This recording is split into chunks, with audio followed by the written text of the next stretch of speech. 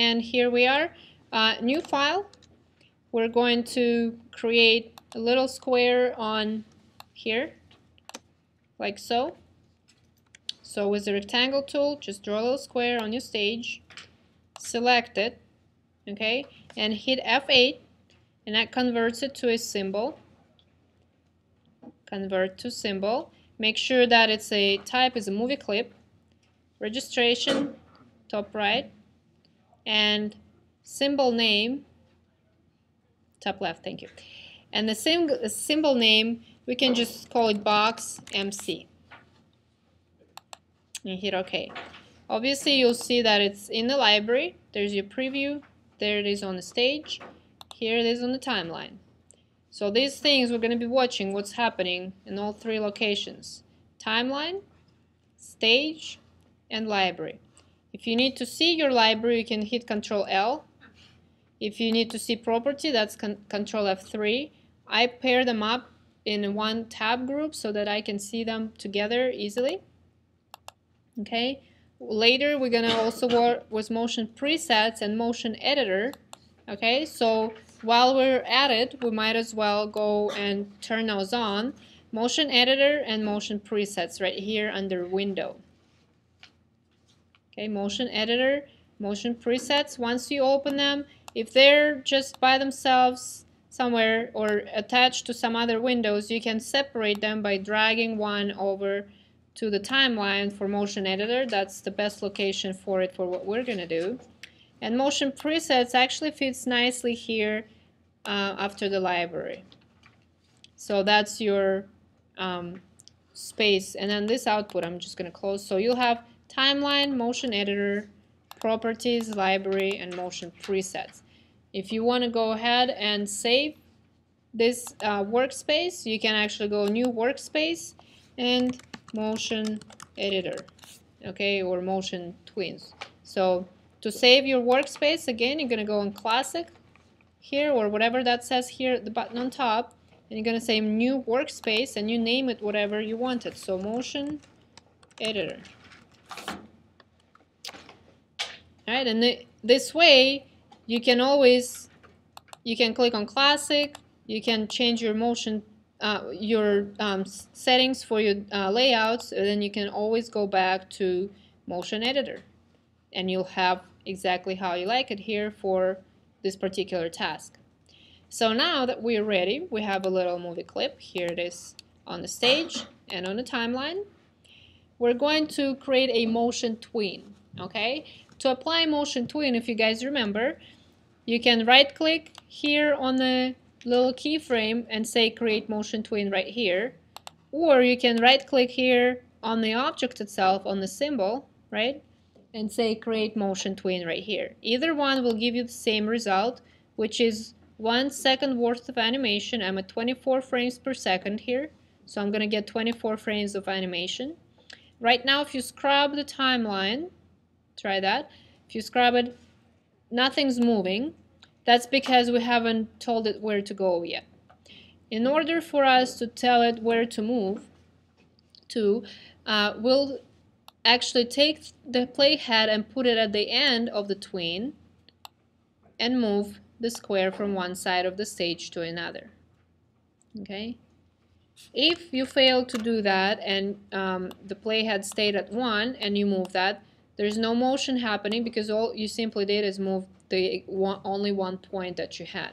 So in order for motion to happen, you need to have 2 points. Remember, 2 keyframes. So we're gonna put the playhead there. Again, I'm showing that second time, and put that on the other side. Now that we have 2 little keyframes, that's when the motion is gonna happen. You can hit enter to preview it in Flash, or you can hit command enter to export it and preview in a player file. Okay, so right there. So right now it's moving from one side to another. Now we already kind of learned that before, but what you haven't seen is this cool little tool called 3D rotation tool. If you click on that, you will see that your item, whatever item you have, has crosshairs. Now It's a little hard to see on the blue shape here, so I'm actually gonna go in and change the color of my movie clip. And to change the color of your movie clip, you'll go and edit it inside, double click on that, and I'll make it something along the lines of brown. That's fine. So double click on your movie clip to change its color. That's if you want. Okay. And now if I click on it with this tool, I can actually see the lines much better. Do you guys see the difference? Okay. What these lines do, all right, these are the controls for rotation. This is an X, and it rotates it like so. This is the Y, and it rotates it like so. This is the Z, and it rotates it into D space as we see it right now. And the outer line, you will be able to use all of them at once and rotate them. And it's a fake 3D, it's actually imitating 3D, but it looks pretty cool in real. So there you go.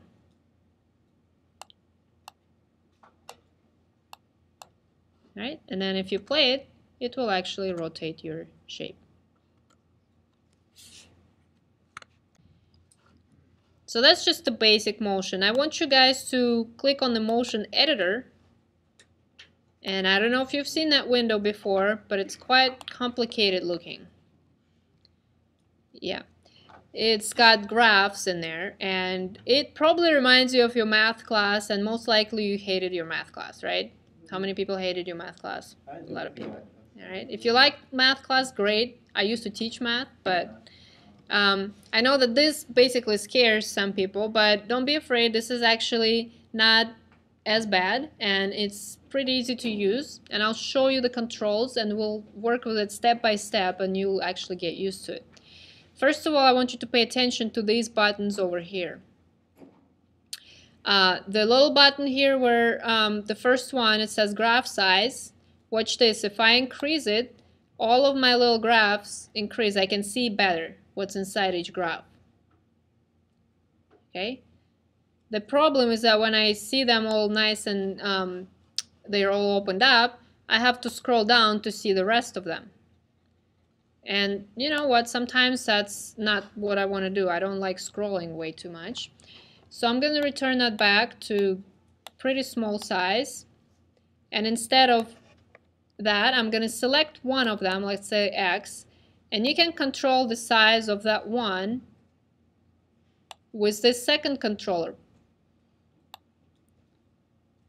So that whichever one you click, that's the expanded graph size. That's the one that's going to be expanded. That's the one you see like that.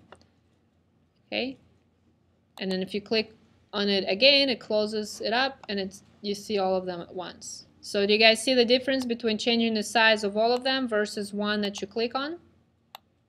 Right? So, and then the next one, the third one, is right here we see that we also have to scroll to see the entire span of the animation. And I don't like that, so I will increase the amount of frames I see, and now I don't have to scroll. I see frame 1 and frame 24 right there. So these controls make it easier for you to view, to understand what's going on. Right? Very useful to know what they are. Otherwise it's, you know, you kind of get lost in there. It's a lot of things. So let's see what's going on. We have a couple graphs here already. Okay?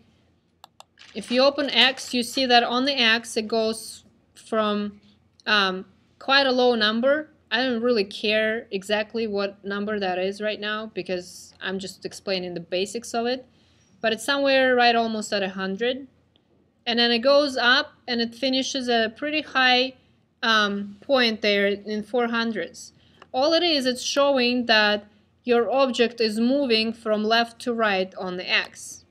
Because you guys remember that the Sage in Flash is set up in a way that, let me move this up a little bit.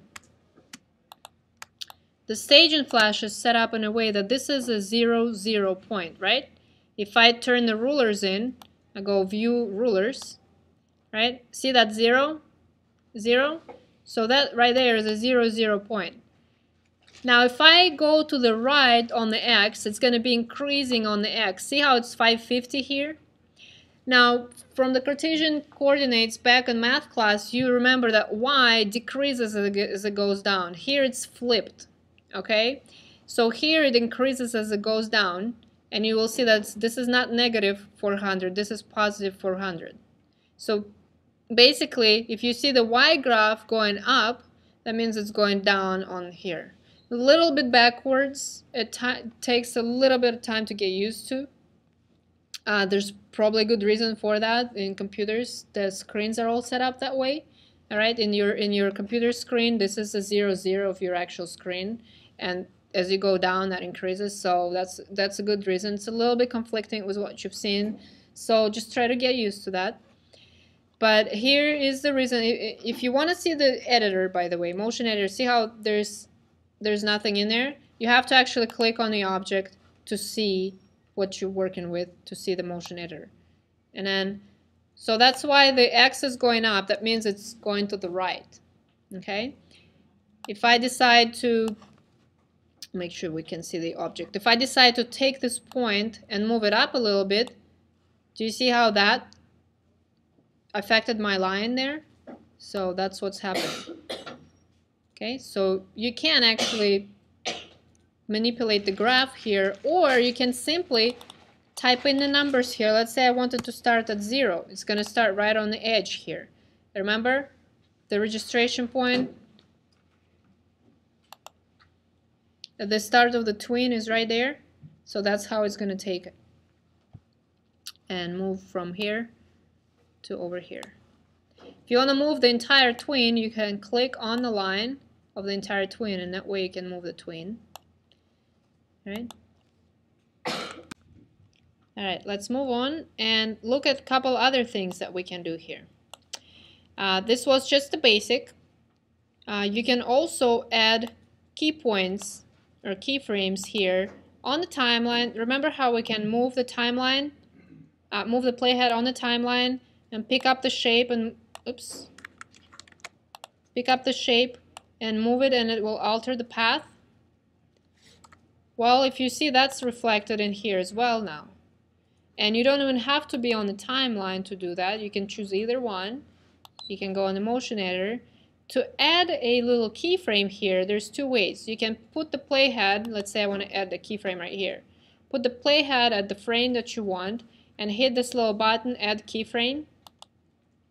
And that same way you can remove it. So that's a keyframe that you can actually manipulate. And as you see, the stage shows that what's happening. And then you can actually remove that. Another way, instead of having to click here all the time, you can actually control click to add and control click to remove existing. So you can add very easily as many points as you need and then control them. So you can actually move these lines and see what happens and then preview your animation.